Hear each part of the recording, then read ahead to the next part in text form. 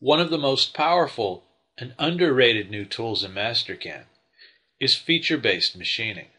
Imagine being able to program a part like this in literally a couple of minutes. Watch as I program this part using feature-based machining. The part will be programmed complete, including the 18 832 threaded holes.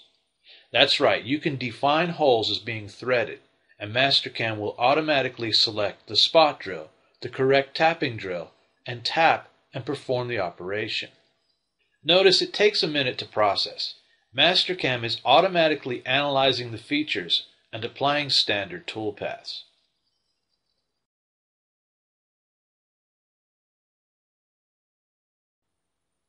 Let's add the drilling operations and verify.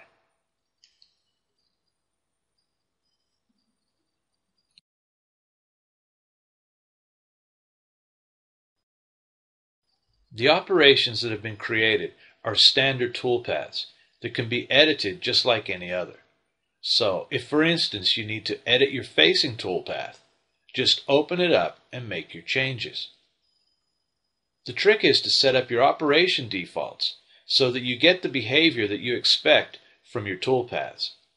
Of course, it's not really that easy straight out of the box. You need to spend some time setting up your feature-based machining parameters to get the software to work the way you want it to.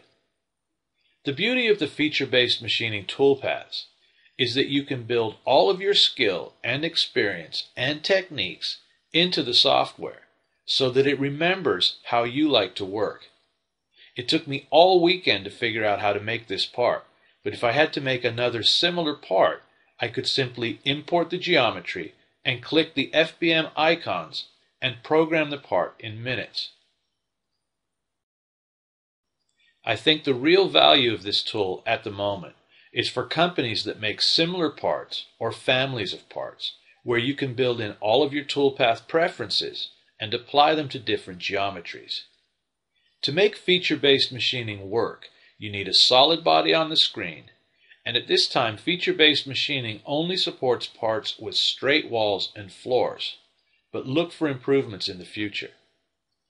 If you're a subscriber to eapprentice.net, you can watch the videos where I show you how to set up this part step by step. Thanks for watching.